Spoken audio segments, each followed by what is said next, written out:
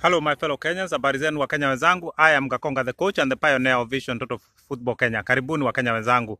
Nataka tuzidi kushare yale mambo yanafanyika na nataka tuzidi kushare mambo ya mpira. Ndio tuokoe mpira wetu ya our Kenyan football revolution is coming soon. But wa Kenya wenzangu, leo nataka kushare na nyinyi mambo kidogo kuhusu Kylian Mbappe. Let me tell you a little bit about Kylian Mbappe before we dive into other serious issues. Wa Kenya wenzangu, Kylian Mbappe, huyu kijana machachari Mfaransa. Yeah, this guy is good. I saw him few years back, walipokuwa wanacheza against Man City, and I said this guy is gonna make it big. Na huyu kijana yuko talented. Alitoka Bordeaux Academy huko France, akaenda Monaco, alafu sasa kama unavyojua yuko PSG, amenunuliwa na PSG. Lakini Wakenya wenzangu, nataka tuangalie kuhusu pesa. Kylian Mbappe, he's the second most expensive player in the world today. Number one expensive player in the world is Neymar. We all know that, Wakenya wenzangu. Lakini Mbappe alinunuliwa 18 billion Kenya shilling, yeah? 18 billion Kenya shilling ndio PSG walilipa, yeah? Monaco ndio Mbappe aje PSG. Lakini sasa Wakenya wenzangu, nimejaribu kuangalia kama klabu ya Kenya, at least pengine Thika United ama Gor Mahia ama AFC Leopard, how long inaweza kuwachukua ili wasave pesa wamnunue Kylian Mbappe? Wakenya wenzangu, mambo huko Kenya ni hatari. Mambo ni serious. Umasikini ni serious. Kwa hivyo nisikize.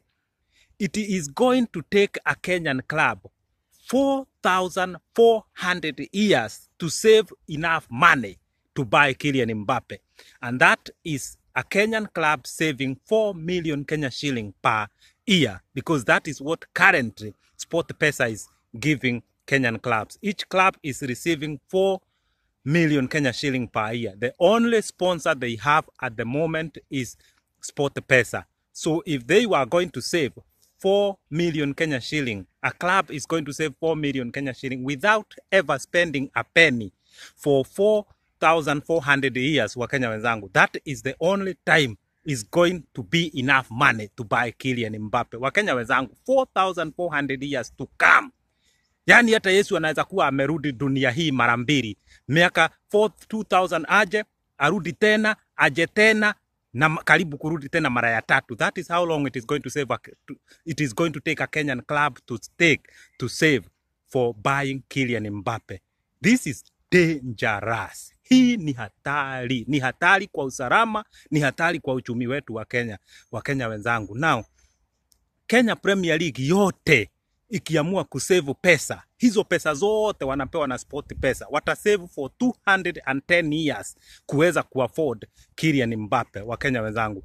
FKF at the moment inapewa 23 million per year na SportPesa. Kwa hivyo FKF ikiamua kusave, yeah, itasave for 1,100 years ndio waweze kununua Kylian Mbappe. Hii ni FKF, Kenya Football Governing Body. Ni hatari gani hii?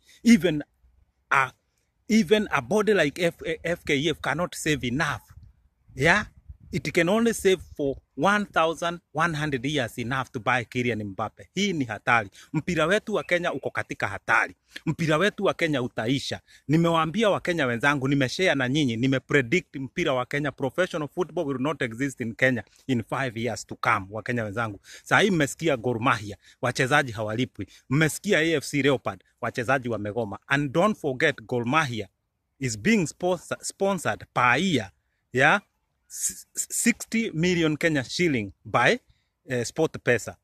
AFC Leopard is being sponsored 50 million per year by SportPesa. And yet the two clubs cannot afford to pay players right now. How about the other clubs that are not being sponsored? Because I know SportPesa is only sponsoring Kariobangi Shark, AFC Leopard na Gor Mahia. Ile kit sponsorship ndio peke yao wanayo. The rest of the club, they are only receiving 4 million per year, yeah, from the title sponsorship deal. The kit deal is only AFC Leopard, Gor Mahia and Kariobangi Shark. So these are the clubs, yeah, 18 minus 3, that is 15 clubs are only receiving 4 million Kenya shilling per year. Mungu awasaidie. I don't know how they are surviving.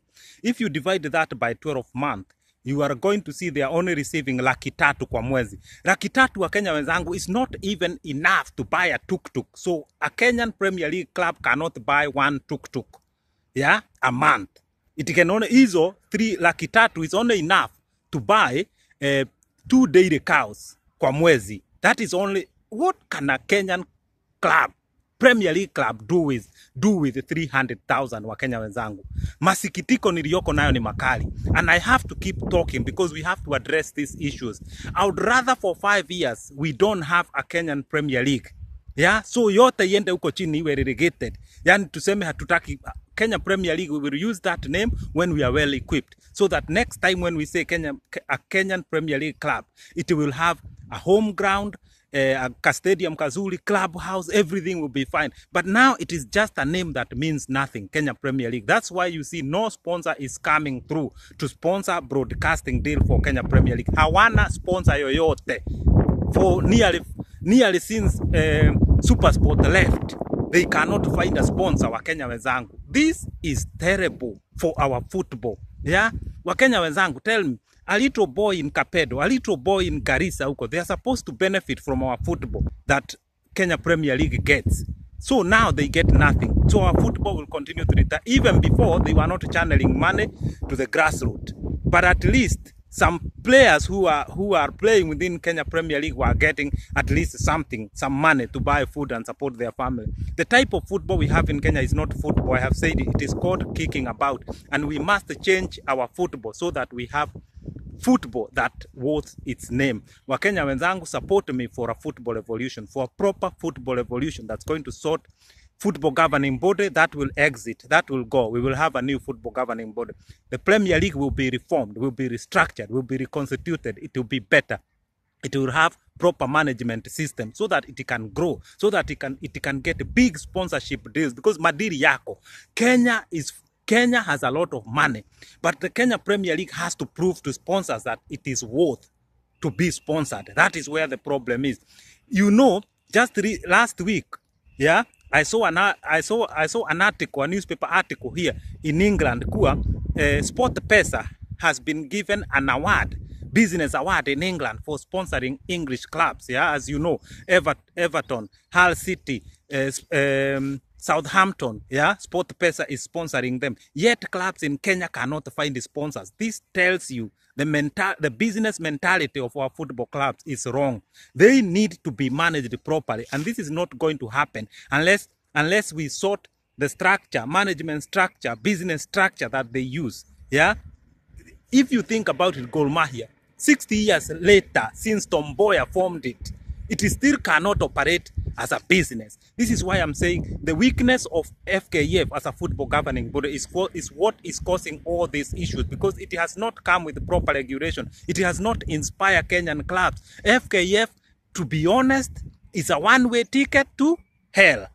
Football in Kenya will continue to go bad and bad. So FIFA promoted us 5 possessions. Yeah, what is that? From so that from 111, yeah, to now I think 106 we are ranking. That is nonsense for Kenya. Kenya need to be somewhere better wa Kenya wenzangu.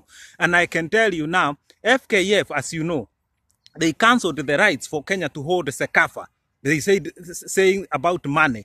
Now, they cancelled the right for Kenya to hold Women Africa Cup of Nations again wa Kenya wenzangu. This is what is happening within FKF. FKF, whether we chase it out of office, we know it will die.